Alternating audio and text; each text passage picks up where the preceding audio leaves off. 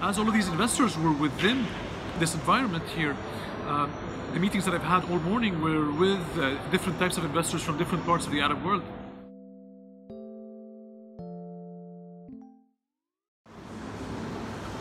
The Arab Youth Startup Marketplace has launched as a platform for connecting investors with startups, with government entities, with media and other members of the ecosystem.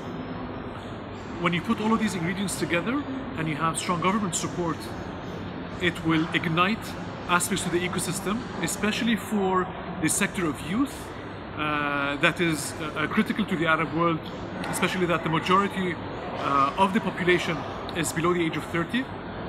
They're very well connected from a mobile perspective, internet connectivity perspective, and understanding and usage of technology.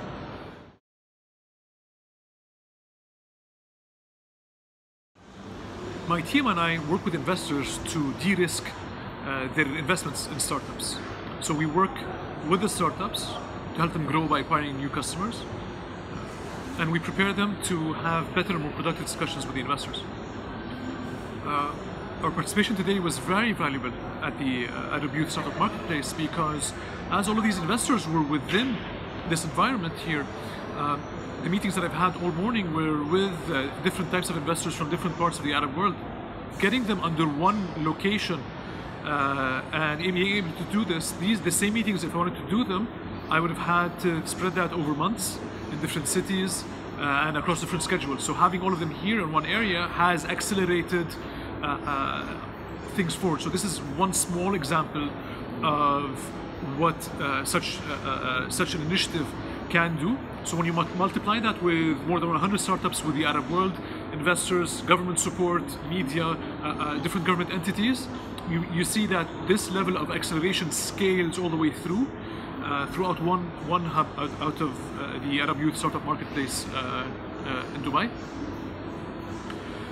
The value for the startups has been, not only has it been access to investors, but also they're able to talk with other founders, to be able to learn from other challenges, and a lot of them are similar. From my discussions, I see many founders have similar challenges, so it really helps psychologically when they feel that others in different cities are going through the same thing. And also, they now they're able to reach out to the marketplace and get access to meetings and insight and mentorship via this marketplace platform, in addition to definitely the media coverage aspect that they have.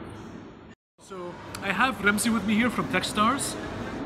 Hey everybody. Techstars has just launched in Dubai to cater to the Middle East as a whole. And I'd like to know more from you, Ramzy. What value did you have here from being at the startup marketplace today? Yeah, for sure. I think it was an awesome initiative by the government to bring everybody here in one place. Growth companies, early companies, founders of all sorts of diversity and backgrounds.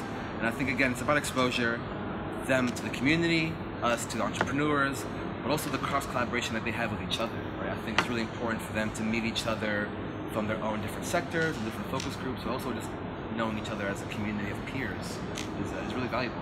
Not a segmented value to investors, yep. Value to accelerators such as yourself, yep. Value to the government, value to startups. So let's segment each. Sure. What do you think is the value for each from being here together today? Yeah, so obviously to the investors, it's potential deal flow. It's opportunities for them to help create business development opportunities for their teams that are coming into Dubai, kind of beyond just the format today. For accelerators and Techstars such as ourselves, I think it's an incredible opportunity to see the top companies in the region all in one place. You know, thankfully to the PMO office has done a good job of literally bringing them all into Dubai, covering the costs and making it easy for them to be in Dubai. And that's invaluable for the opportunity to see all those companies at one time. So I spent a few hours today just taking all the teams I was interested in, walking upstairs to the DFA office or the coffee shop, talking more with them. Where typically I would have to set up a few emails, send some links and have a conversation. We're here, I literally just grabbed them, we talked, and we connected. I was just sharing the same earlier that I had investor meetings all day today. Doing the same thing would have taken me 4 months, traveling to different cities, and maybe having that. With this, I was able to. So what I'm saying is these small things that it's in the big scheme of things, it's small for you and small for me, but add them all up to everybody who's here, it's compounded. Absolutely, for sure, absolutely. For sure. And I think again, for the entrepreneurs, to be energized by being in a space like the Emirates Towers and the future space of Area 21, Area 2071, and the ability for them to really connect with each other. Again, part of the missing component or the growing component is the community, right? I mean, MENA is a large area, and people from the outside view it as one homogenous place, but it's not. It's not. Right? Bahrain is different than Morocco. Morocco is different than Dubai, Saudi. And I think for them to come together, share their experiences, connect on different platforms in different ways, and then also just have a way to bond with each other, it's invaluable to the global region. What advice would you have for startups who were participating here, they're selected to participate here? What advice would you have for them, either at the event or even moving forward after the event? For sure. So if you're going to be in Dubai, do your research, jump on LinkedIn, find people who are relevant to you, and make time for the meetings.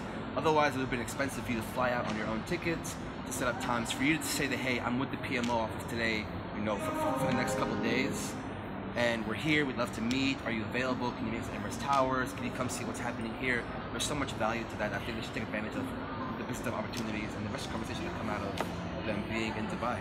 Techstars has the cohorts closing soon. Can you tell us more about that? Yeah, for sure. So Techstars is launching the first GCC-based program based out of Dubai. We're focused on smart cities, IoT, and industrial technologies. And for us, it's not a Middle Eastern program, but more of Dubai as a hub to the global expansion of a lot of companies. So we're recruiting from Korea, Southeastern Asia, Europe, Africa, and the States to bring companies here for 3 months, starting in January in Dubai, and help them basically scale their businesses, raise follow-on funding, and help do the best we can to be value-added to entrepreneurs, the way Techstars does. Good luck with that, man. Thank you. See you soon. Cheers.